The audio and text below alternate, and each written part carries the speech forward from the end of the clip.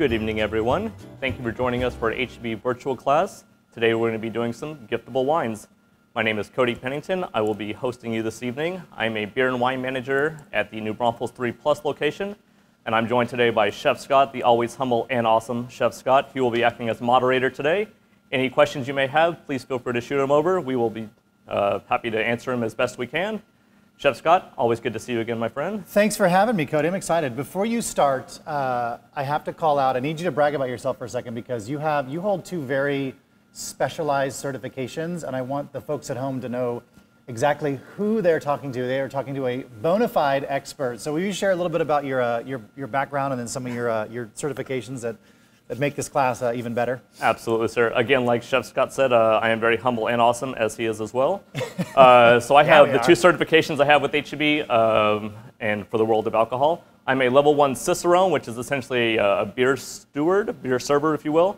Essentially on the path to becoming a master Cicerone. I would love to get to that level, though I don't think I can actually make level 4 yet. But in training to do level 2 hopefully next year. COVID set a few things back this year. So level 1 for the Cicerone, and I'm a level 2 for the WeSet. WeSet is essentially a sommelier type program based out of the UK. HEB was very generous in offering that to the beer and wine managers who wanted to take part in it. So currently level 2. I'd love to take my training for level 3 as well. I know there are only a few in HEB, but HEB is an awesome company, and they're happy to help us with our education and help further us with our careers as well. So I love it. Very generous on their part. So yeah, if you have questions for Cody, you can post them in the question and answer, just like you said, or in the chat, and we'll try to get to those as fast as we can. But yeah, I'm excited. All right, let's do this. Awesome. We are in for a great class today. We have 4 fantastic wines available at HEB. We're going to be doing an amazing Chardonnay, Kendall Jackson's Appellation Series. It's out of Mendocino. We'll be talking about that one first. Next will be our Becker Iconoclast Barrel Select Cabernet out of the High Plains of Texas. Number 3 is going to be a new favorite for every one of y'all. It is going to be our Decoy Limited Series Cabernet. It'll be the middle ground, now that it has created itself, between normal Decoy Cabernet out of Sonoma. This one will be the Napa Valley version, and of course, Duckhorn is the big Ferrari of that lineup. That is their flagship wine. So it is a series, and they have now created a middle position, which is a fantastic wine. I got to try it last night. Super good, very enjoyable. Last but not least will be our Prima Mazzo Gold. That will be a Moscato, but a sparkling Moscato, so a little bit of something for everybody in that one. Sweet but bubbly at the same time, so all good things. Sweet, well, we're going to get started. Chef Scott, any questions along the way? Feel free to shoot them yeah, over and to actually we have a question, our first question from Callie. Callie's excited. She wants to know she's always wondered what makes something buttery with Chardonnay. And you and I were just talking about this before we started, about the malolactic fermentation and everything. Will you kind of take folks through, like, what is a Chardonnay grape, what are the character profiles, and then explain, because there's a million different ways they can age it and flavor these things, right? Yes, indeed. Chardonnay is it's a fantastic grape. You know, world renowned. Everybody does their own version of Chardonnay, it seems like these days. But Chardonnay is actually a very easy grape to manipulate. You're able to hide behind French oak, American oak. We have people doing them in stainless steel casks. They're even doing them in concrete vats now, so pretty much not hiding behind anything. They're kind of letting the wine speak for itself.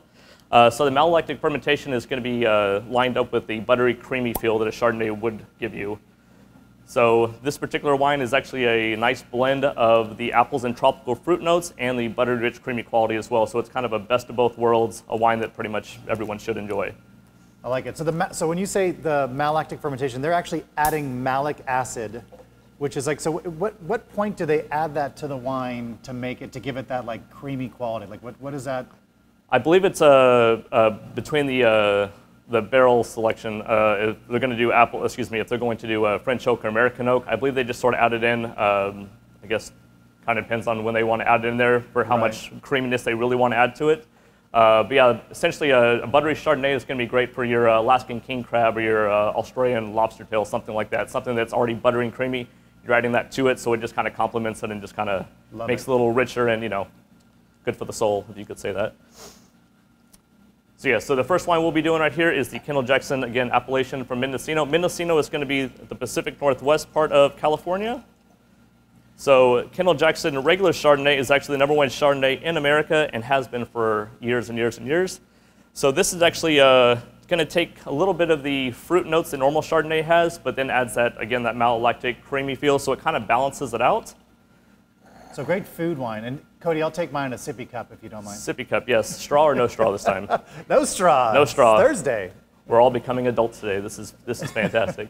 So again, the Chardonnay is growing on me pretty quickly. I personally wasn't a huge Chardonnay fan, but this is one that you, like I said, you could pretty much have any time. I chose some crackers over here, a nice assortment in Central Market provided. You can buy these at H-E-B as well. But charcuterie board is something you can always throw together pretty quickly and look like an all-star. A couple of crackers, you can always throw a little bit of chocolates in there as well, meats, any kind of deli items, fruits, nuts. You can cheat a little bit and just throw some trail mix in there as well. Not a bad thing. But yeah, this is a very nice, easy drinking Chardonnay. One of those wines, again, that you can just sort of open anytime. You don't really need food with it, but it's always goes down good as an appetizer. well. So we talk about giftables, because this class is all about some giftables and some great wine knowledge and some great stuff. Like if you were going to take, so it's your first time hosting or your first time, kind of taking something over. If you're going to do Chardonnay's your thing of choice because, it pairs well with whatever. Like what are some pointers as far as like what, you said the crackers. What are some other things like when you talk about like, if I'm gifting wine, like what's the appropriate way to gift wine? Like what do you like? Do you bring one bottle, two bottles? What do you give it a special bag? Do you put it in wine cork? I mean, like how can we set us up for success? So Chardonnay should be, depending on how much you like the people, if you're in trouble with them or not. Chardonnay, being a white wine, you can easily have it chilled and gain those extra gold star points and giving it to the guests. But just a typical wine bag would be good. You can always, again, present it with a little thing of crackers, something like this, or some fruits. Again, it's going to make you a superstar just because it kind of speaks for itself. But yeah, Chardonnay is a great gift for the holidays. We don't really get super duper cold winters over here, so it's kind of a gift that you can kind of give year round, to be honest with you.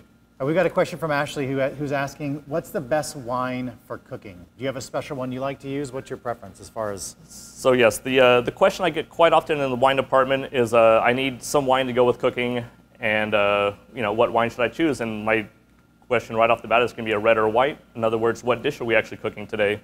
Chardonnay is something I usually gravitate towards. Pinot Grigio is always going to have more a crisp acidity kind of thing. So if you have a dish that has maybe a little more of that richness, even a risotto, something like that, a Pinot Grigio, that little bit of acidity, that crispness should actually cut through some of the cream sauce. So you can always zing that in there, but a Chardonnay is it's a fail-safe. It's a good one to go with? Most definitely. And if you ever look in the wine department, we do have those little black box and Boda box mini cartons of wine. It's about 500 milliliters. It's 2 full cups of cooking wine. It is actually very drinkable wine as well. They've won numerous gold medals. But yeah, if you don't want to fully commit to getting a full bottle of wine, you just need a cup or two a little bit. Why buy a whole bottle? Easily get one of those. So we talk. That's a good point, Cody. So talk a little bit about like the box wines. I think they have a certain like thing associated with them, and I don't know if it's a good stigma, bad stigma, but there's usually so. Can you talk about, because there's a lot of those wines that have actually won awards and those things. Like, so give us a, like, do they last longer? Are they just as good as bottled wines from the same regions? Like, give us a little. Yes, they are. So the box wines, I think a lot of people probably wanted to hate them because they're like, there's no way that's going to be good. But they've actually won a lot of awards, like I said, in blind tastings. The beautiful thing about those box wines, especially if you cook with wine a lot, those things will stay fresh up to 6 weeks. Open that thing up, pour it, the oxygen is not able to get to the wine because of the spout that comes with it, so you can leave that thing in your fridge for a while. A couple things here or there, you can always get a glass of it as well. Again, it is definitely a drinkable wine, but yeah, like I said, if you're cooking with wine a lot, you don't want to splurge on getting a bottle every time you cook something. I like it. So there you go. Do not don't be scared, in other words. So this first wine, definitely big on the pear and apple type notes up front. Maybe light honeysuckle in there as well. It definitely has that kind of, I don't want to say creaminess, but smooth quality to it. So we'll try this out. Denny asked a really good question. Are we really supposed to let the wine sit and breathe after opening, or can we get right to serving? I know you're going to talk a little bit about red wines as well and talk about breathing and decanting. Mm-hmm. So Denny, we may put a fork in that. He may come back to that, so we'll hold on to that question because there's more to unpack with that. Most definitely. Yeah, so again, we sell a ton of Chardonnay. The younger brother of this being Kendall Jackson Chardonnay, being world renowned. This will be a step up from that, but again, that little bit extra complexity that comes with this one, I think will be a crowd favorite. Everyone seems to like this one that I've shown it to so far. So great wine, and it's a primo pick as well. So definitely something to keep on your radar. Awesome, awesome, awesome. A big fan of Chardonnay, Cody. Not gonna lie to you.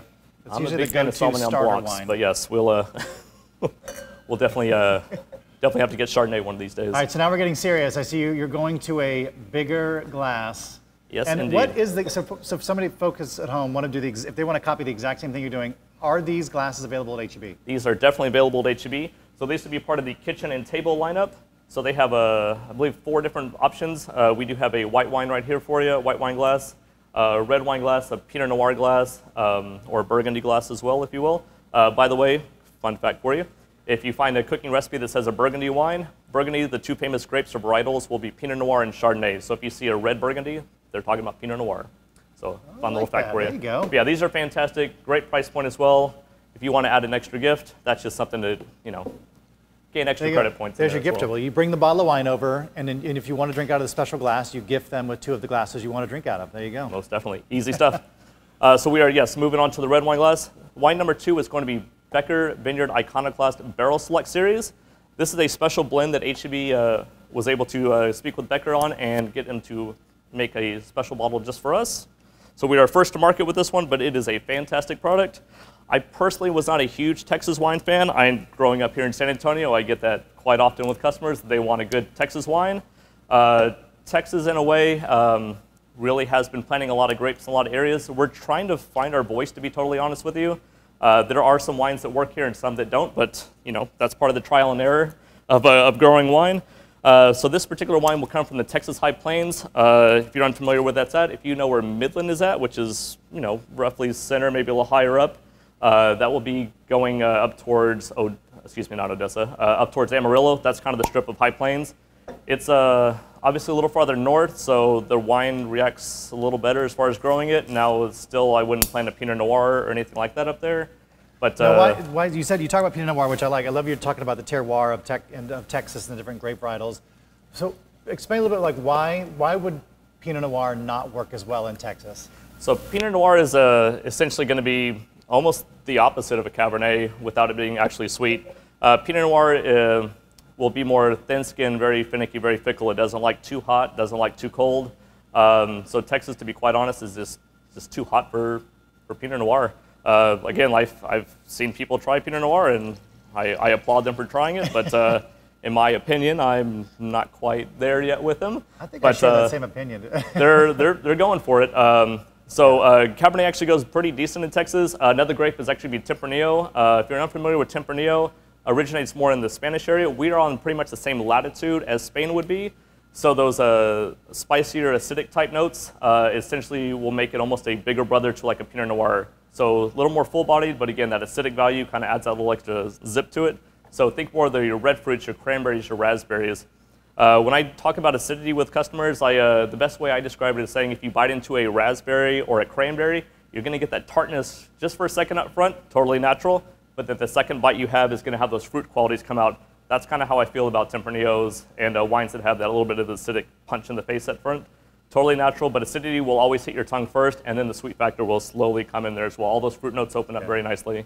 I like and it. this They're is a good, great they're good food wines representation of that. typically, right? Some of those wines, Tempranillo is going to be good food wines. Yes, sir, absolutely. Again, that's another great item to add on to. We're starting to get more into the red wine, the red meats, things like that.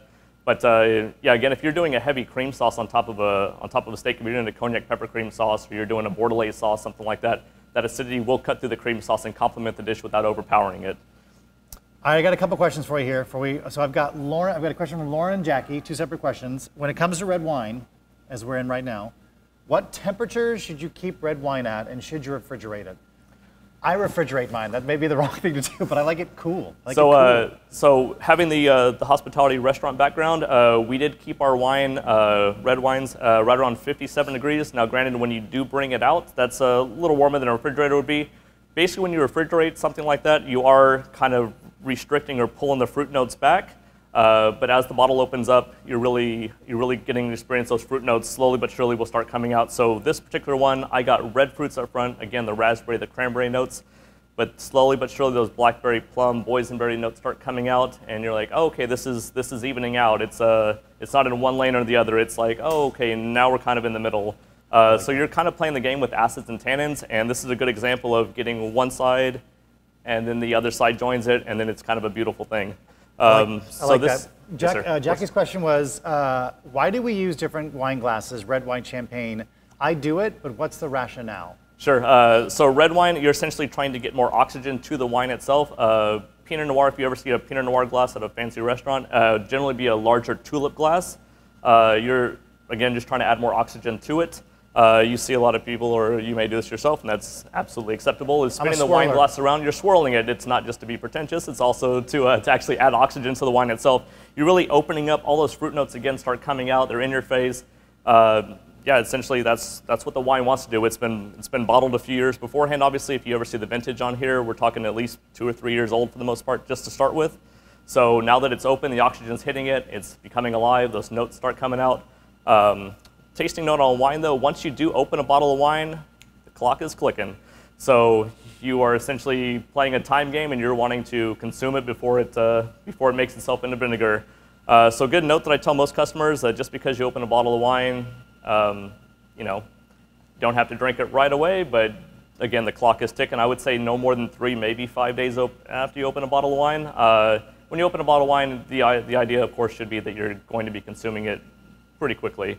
Now, if you do know that you're not going to be drinking the whole bottle that evening, best thing to possibly do is actually open it up, pour yourself a glass or two for the spouse, corking the bottle and actually putting it in the refrigerator. Even if it's a bottle of red wine, corking it, throw it in the refrigerator actually stops the oxidation process and might buy you a little extra time.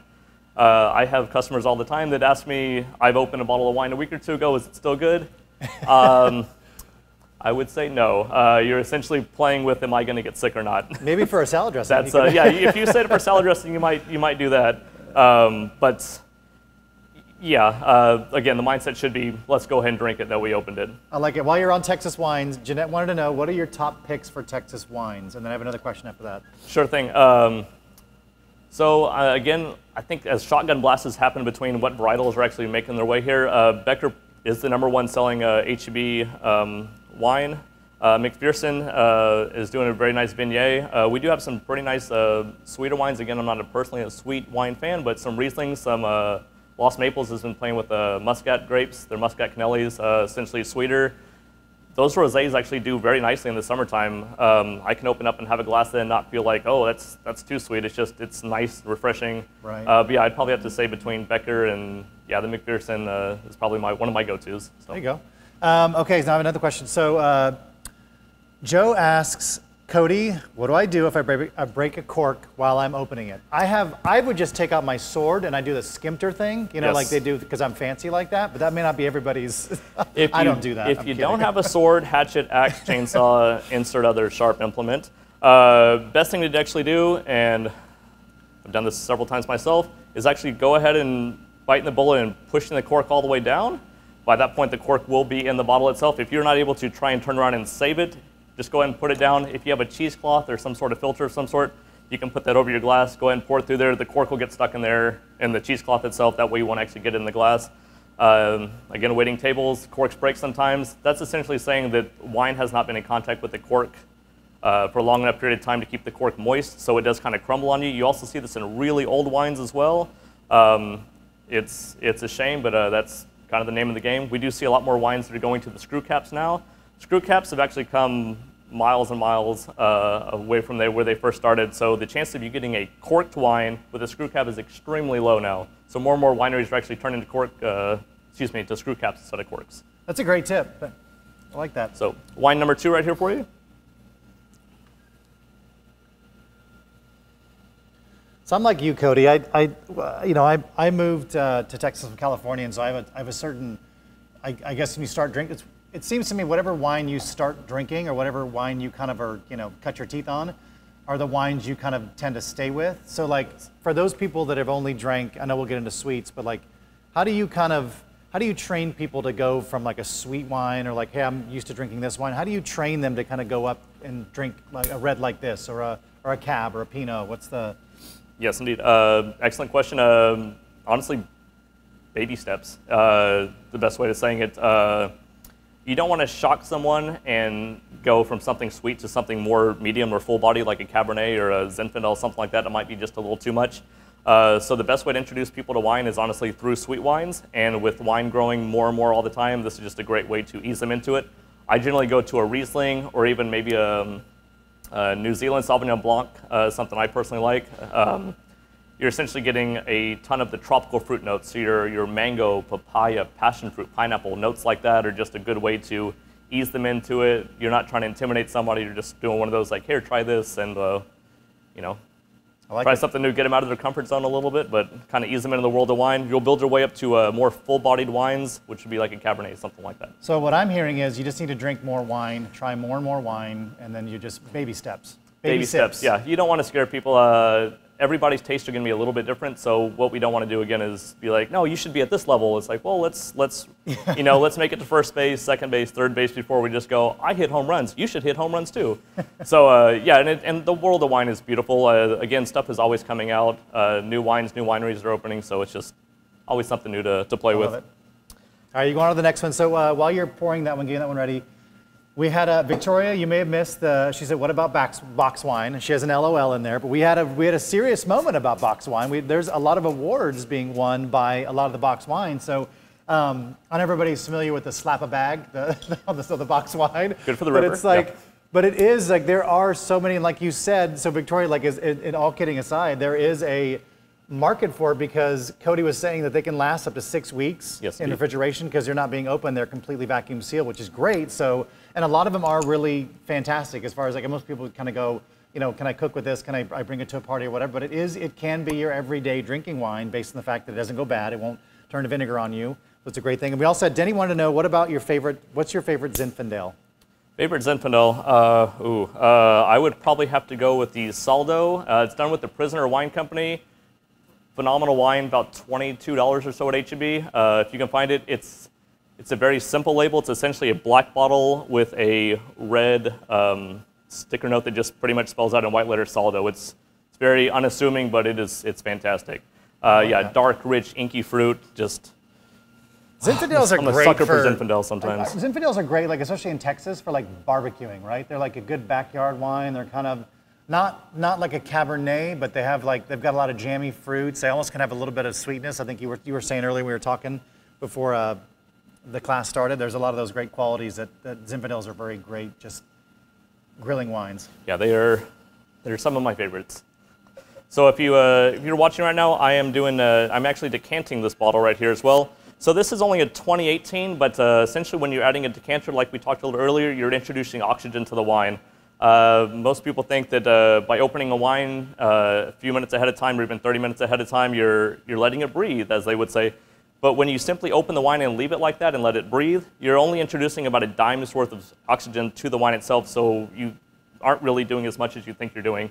So putting in a decanter like this, again, you're opening up, the fruits are bursting up, they're going to hit you in the nose much quicker. It's a nice display piece as well. It kind of makes a statement in a way.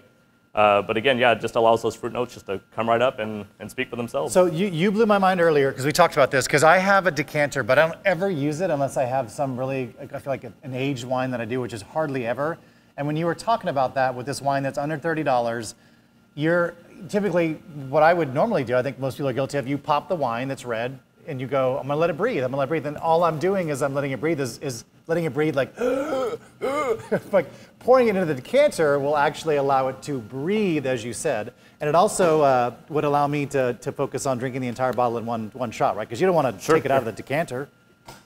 That was a joke, but that's, could be, right? It's a weekend. Yes, you can, it's a display piece, to tell you the best. You can decant any wine. You're going to get better results with red wine. I mean, again, you don't need to decant everything, but you can. Hey, it's your bottle. It's your world. You just do what you want to do. And that decanter is an H-E-B decanter, is that right? This is an H-E-B decanter, also another one of our fantastic kitchen and table products.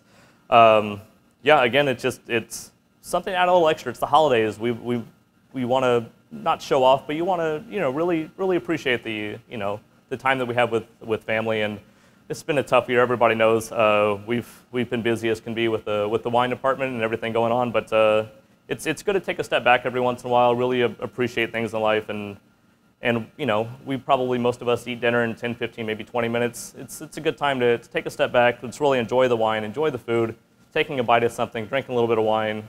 Pace yourself, as they would say. You're absolutely right. There is such a renaissance, I think, coming in. I think, because of everything that's gone on in 2020, there is a real renaissance to just slow down and actually pace yourself and pour the wine in a decanter on a Wednesday or a Thursday. You know, like just slow yourself down, allow the dinner to take a little longer than 15 minutes, enjoy a little conversation.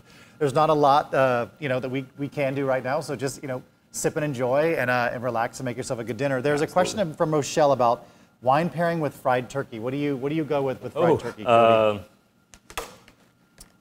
I like that. Well played. Well played, Michelle. So turkey for me is going to be a lot like ham. I would do probably a Pinot Noir. Now the fried part, I like that bonus question. I might even flirt with maybe doing an Oregon Pinot Noir.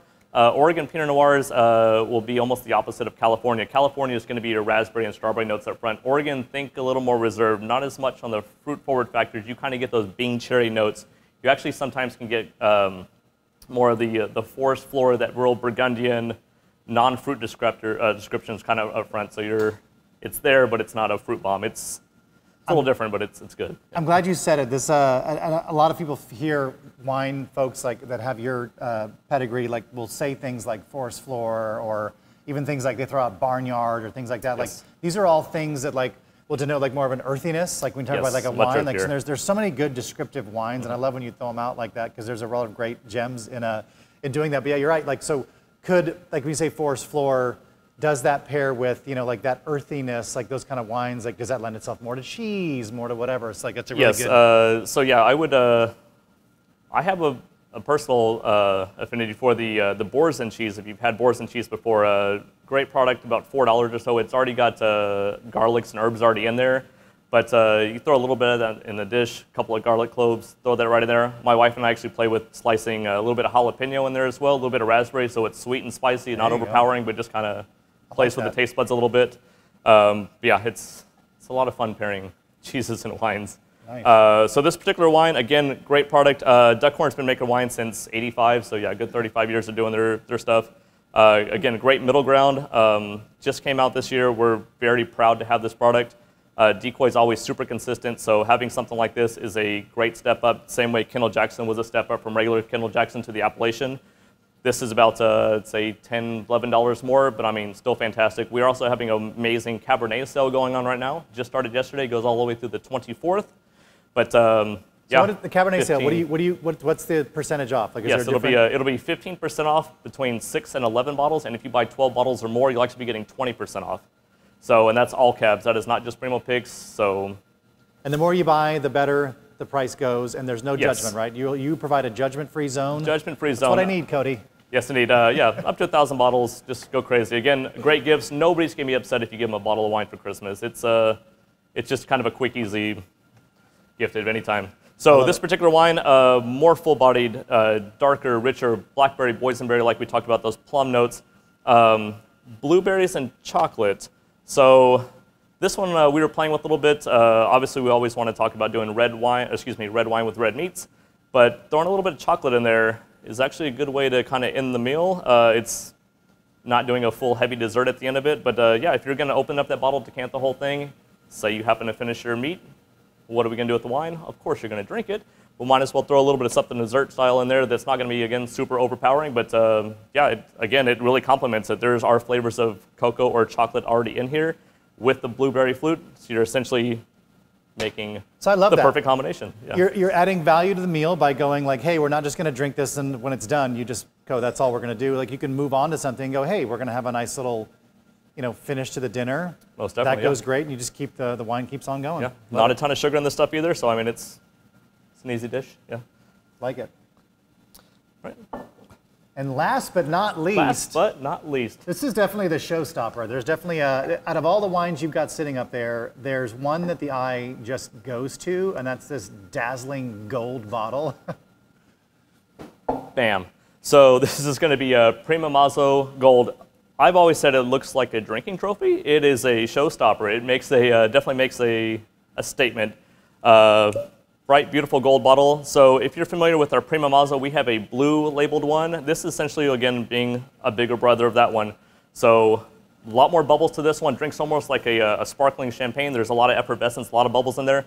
But in a way, those bubbles actually calm the Moscato sweetness down. Moscato will be made from the Muscat grape. So Piedmont, Italy is northwest part of Italy. That's kind of what they specialize in. Again, I'm not a sweet wine fanatic, but it's not bad to have a glass every once in a while. Great for parties, great for after dinner. This is essentially a dessert in a glass, if you will. We were talking a little earlier about pairing as well. So this one, again, I don't know if I would do a really heavy dessert with it. I might flirt with maybe a creme brulee, maybe even like a key lime pie. The apple, peach, pear, apricot notes that are already prevalent in this kind of dictates that you don't need something really big and chocolatey, although maybe a chocolate mousse, something a little lighter, a little fluffier. I wouldn't be against doing this with maybe an Asian-inspired dish. Thai, Vietnamese, something that has a little bit of spice in it. That little bit of sweetness should calm that down, kind of balance it out. I like so that, if you yeah. really had to pair food with it, I'd probably do something like that. So again, we have a question from Sure. Cole. He's asking, what types of cheese, fruits, etc. would you pair with the different wines in terms of balancing the charcuterie board depending on the wine you're serving, which is great. And Cole, if you were around for the Great Wine and Cheese class that Charlotte and Bernice put on, there's a lot of great stuff from that. But we didn't have our wine expert, Cody, so maybe Cody, you could kind of talk a little bit about like when you're doing, even just if it's your personal, like when I do a charcuterie board, I like to use X with Y kind of a thing. Sure. Again, Chardonnay, bubbles honestly go with everything. You can easily throw this with oysters or something like that. Bubbles are a fail-safe. You're always going to look like a hero. There's some fantastic rosé bubbles as well, sparkling wines that have rosé sparkling wine. So for me, an assortment of cheeses, assortment of crackers, you're kind of providing that variety, so everybody kind of finds a little bit of what they're looking for, but you can't go wrong with bubbles. Yeah, I've never met anybody that's like, I don't like bubbles with charcuterie. And again, it's something that you can open up post-COVID, of course. For friends and family, open up that bottle of champagne in the beginning. It's not bad to start a meal with bubbles. Prosecco is fantastic for that. We sell a ton of La Marca. That's a very easy product to open up anytime. We're really looking for wines that anybody can open at almost any time and enjoy. You don't need a special occasion to open bubbles. You really don't, although we're getting very close to Christmas and New Year's, so that is the time to do it. But yeah, I mean, bubbles for every occasion. We were talking a little about Meal Simple earlier before we got on the Zoom, but you had a great Meal Simple, which I want you to go back to talk about with your Decoy. And we have, I know, as everybody shops at their local HEBs, there's a ton of, if you've seen the value-added cut fruit, which is all the fruit, we've taken all the hard work out of like trying to cut the strawberries and blueberries. We've paired all those things with like coconut, blueberries, whatever. This wine that you're serving here, I think would be great to just, even if it's a couple tablespoons over the, obviously not for the kids, but pour it over the fruit and just have this lightly sweet kind of syrup that kind of gets mixed with it would be a great way to kind of also use some of that as well. Absolutely. Another good one is during the summertime, I'm not against throwing a bag of frozen fruit in here as well. Central Market has got a ton of mixed berries. Throw that in there, it kind of acts as an ice cube, keeps it cold, and again, you're really just putting fruit into wine. So Genius. That's doing what to do. Jackie would like to know, Cody, your favorite bubbly rosé before we go. I know we got a couple more minutes. Favorite bubbly rosé. So Freixenet is a cava from Spain. Cava is essentially going to be a champagne, but from Spain, a sparkling wine. So they have a fantastic Brut rosé, 1998, right around that price point. So effervescent. The bubbles generally knock down the fruit flavors, so you still kind of get that raspberry, strawberry hint to it, but fantastic. It looks like a chandelier bottle. Everybody that sees that bottle, it's a very easy choice. So if you have the people that love sweet wine, boom, right there. Otherwise, that Freixenet, Moscato Brut, both primo pick, both fantastic items, great values. Just love it. Solid all the way around. Cody, you're the man. I love all that. That's good information. I got an awesome job. I've done a bunch of notes. Get to talk wine with people all day, so it's a lot of fun. Let's see what else. As far as pairings, some other stuff. Decoy for me was a little more of the maybe a ribeye or even like an Australian lamb, something like that. For the Becker, I've actually had this before, is going to be the Meal Simple. It's a USDA Prime New York strip. So Becker, again, it's not super full body, but it's not light either. It's kind of that medium bodied. So that New York strip is essentially going to be a beautiful middle ground between a filet mignon and a ribeye. That marbleized strip on the outside kind of allows the wine to kind of break it down, but still kind of smooth it out at the same time. So it's there's so many fantastic items in the primo pick items. So by the way, that's a meal in itself. That's grab your bottle of wine, your Meal Simple, and you're out the door. Most definitely, yeah. Fingerling, potatoes, asparagus, garlic butter. I mean, you look like a hero. That's all I got to say. And we've already done the work for you. You're literally just open up a bottle of wine, get it going, meal's ready, done and done. Love it.